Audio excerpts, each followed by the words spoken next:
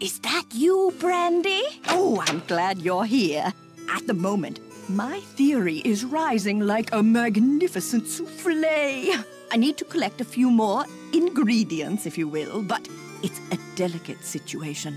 If I leave my room even for a moment, I fear the souffle will come crashing down in a heap. You're cooking a souffle in there? Oh, don't take me too literally, dear. What I need is some information about the castle. Hard numbers.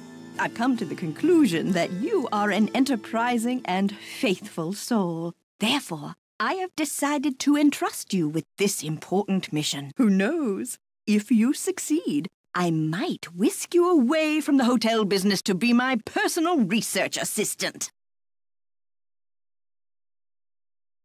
Well, Professor Hotchkiss, I'm not actually in the hotel business, but I'd love to help. Marvelous! Here's what I need to know. How many days before her 38th birthday was Marie Antoinette executed? I'll be very eager to hear what you come up with. But please, don't disturb me unless you have the answer.